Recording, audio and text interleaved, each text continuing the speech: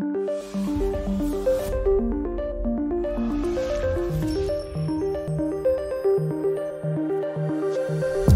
and welcome to another pen video from me, Penultimate Dave.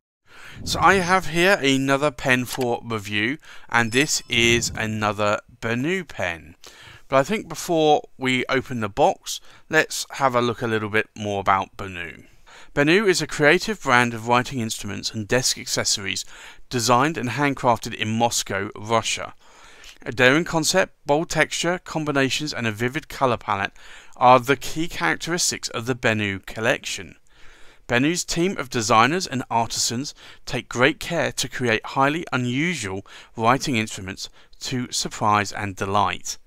The writing instrument industry has a vast range of producers offering a great variety of classic and prestigious pens.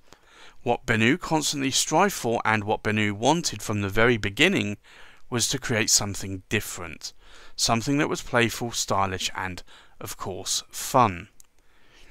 BENU is a young and trendy Russian brand of writing instruments and accessories.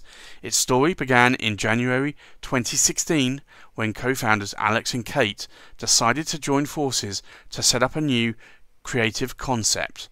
Right from the start, the aim was clear: to make writing instruments and desk accessories for those who prefer bold, bright colours and new designs. Both Alex and Kate have experience in fine watch, jewellery and home decor markets, launching multiple successful projects over the last 15 years.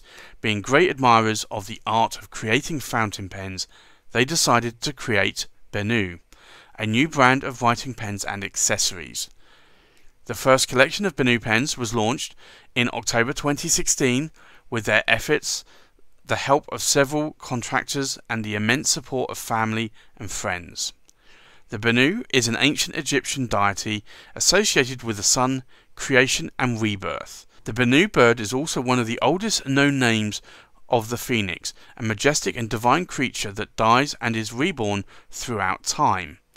As BENU is also a bird, the fact that the quills are one of the most well-known prototypes of fountain pens and most commonly used symbols of writing instruments makes a bird a perfect symbolic representation of a company that produces pens and desk accessories. So this is the BENU and this is the Jolanda, and this is a fine nib that I have here, and this pen was loaned to me by Derek at Stonecott Fine Writing Supplies. I'd like to thank Derek for the loan of this pen for review. So I think let's open the lid here for this box, and it's a cardboard box, but it's quite a nice looking box. Now inside you get the pen in a cardboard sleeve. You also get a large international cartridge. You get a product care guide, and this tells you how to care for your BENU pen, and it's concertinaed together. And then you have this sort of paper straw bedding, so all of this package is recyclable. So I think let's take a look at the pen now. If I remove the pen from this cardboard sleeve, you can see here this is the BENU Briolette Jolanda, and this is a really stunning pen. I have to say this has ticked most of my boxes. I do kind of like a dark purple, and this is a purpley pen, and I do like some gold glitter, and I think the sort of diamond sort of facets that are going on there in the pen really accentuate that material, not only the base material of the pen, which really is a dark purple, but also with some sort of like chips going on of other material within that resin. And then of course you have these gold leaves or gold glitter that is then sort of pasted on top of the material there, and then lacquered on top of that, so that all of this is absolutely smooth. And you can see there the way that the light shines off this pen. You cannot feel any of this gold glitter whatsoever. So for me, this really is a nice pen, and you can see here it has the name BENU here on the cap band. And it is a bit of a cigar shape or blimp shape pen, so it tapers right down to the cap point here, and there is no cap finial, and then tapers out to the cap band, and then starts to taper back to what is normally the blind cap of the pen, and again no finial there. Now if I unscrew the cap, you will see it has a number 5 size Schmidt nib, and this is a fine nib, and you can see in the size of my hand here. Now these all have number 5 size nibs on, and you'll find here that the sections tend to be a little bit narrow, so I personally don't like narrow sections of pens, so I wouldn't hold my pen here. I would hold it more up here around the threads where the section becomes a little bit more girthier. But I know a lot of people like slim section pens, so for that I think it's probably a good pen for those people that like it. In terms of the length of the pen, you can see it actually fits in the crook of my hand there quite nicely. Now you cannot post these caps, they're not designed to do so. Unfortunately you cannot post that cap, and I think mostly it's because of this sort of diamond shape that is going on there in that body. It's very difficult to be able to have a cap post. Now in terms of the filling mechanism, it is a international cartridge converter. You can put cartridges in here as well if you want these just unplug. But for me, this is quite a nice pen. So as I said, the section is quite small there. You have a number 5 size Schmidt nib, and that's a fine nib. And then you have an ABS plastic feed. So the section is quite narrow there, or quite thin. You have these large kind of threads, but they're not sharp. You don't feel them. There is a little bit of a step down there, but to me that doesn't bother me. Even if I hold it up here close, it doesn't bother me whatsoever. And then of course you have this gorgeous body here, which is absolutely stunning. So I think BENU are coming out with some really nice pens. I think for the price point of these pens, it is really good. So this is the Jolanda, and this is £72.50 on Stonecop Fine Writing Supplies. And to me, this really ticks most of the boxes.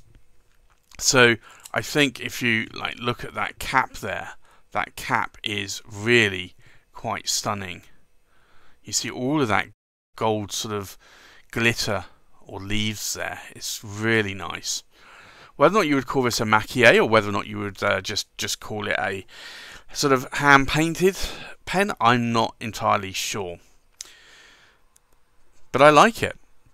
So I think with that, let's go and do a size check, a weight check.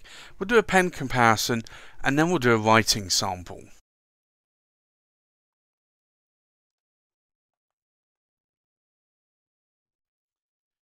So the length of the pen is about 138mm in length, and the length of the cap is 60mm in length. And then the length of the body from the tip of the tines on the nib is about 127mm in length. So it is a little bit more of a smaller pen, but for me, I can still write with it. It's not a pen that is that short. And then if I compare it to, I guess, another short pen that I have, which is a Visconti Divina Metropolitan, you'll see there it's actually very similar in size. So the full weight of the pen, uninked, is just over 19 grams. The weight of the cap is just over 4.5 grams, and then the weight of the body is just over 14.5 grams. So that's quite a lightweight pen. So from left to right, we have an Atelier Lusso Carina in the Diamond Nebula, we have an Atelier Lusso Carina in the Black Ice, an Atelier Lusso Andromeda in the King Cobra, an Atelier Lusso Andromeda in the Dragon, we have a BENU Briolette Jolanda, we have an Atelier Lusso Andromeda in the Vulcan's Forge, an Atelier Lusso Andromeda in the Tectonic Seas, we have a John Twiss Volcano, we have a Leonardo Officina Italiana Momento Zero in the Hawaii, and then we have the Leonardo Officina Italiana Momento Zero Grande in the sand. So, let's go and do a writing sample. We have the BENU, and this is the Briolette Jolanda. Now, this is a fine nib, and it is a steel nib. And I would say that this does write more like a fine to me. It's got that little bit of, say, crispness that you would have to a lot of fine nibs. It's smooth to write with, but it just has that slight crispness. It's not scratchy and it's not feedback, but it's what you would expect from a lot of fine nibs. Now, the ink in here today is Montegrappa,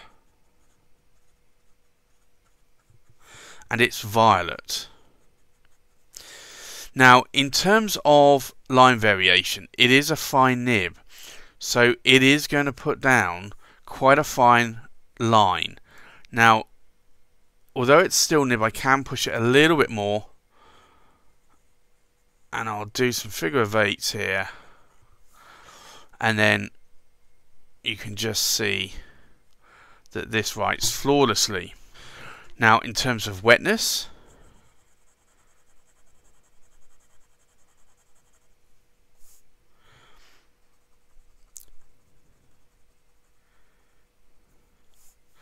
so you can see here that the nib writes quite dry on the cross strokes, but also quite wet on the downstrokes. So that to me suggests that there's a little bit of give in the nib, and you can see that here in this line variation. So when I have been pressing a little bit more harder there, you can see that you're getting a little bit more ink coming out of the nib. If this was my pen, I would probably just open the tines a little bit just to make it a little bit more wetter, so that it's not so dry on the cross strokes. But for me, this is a pen that really looks nice, looks apart, and is actually pretty cheap at sort of £72. That's a pretty good price, I would say, for the design and the aesthetics of the pen, and also for the writing experience as well.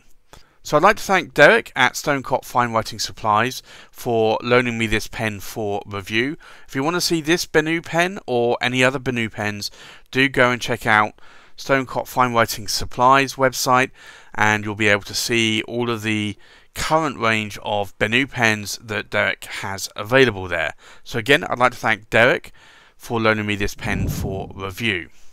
So that's my review of the BENU Briolette Jolanda. Thanks for watching. Please like, comment, subscribe, and I'll see you on the next pen video. Bye bye.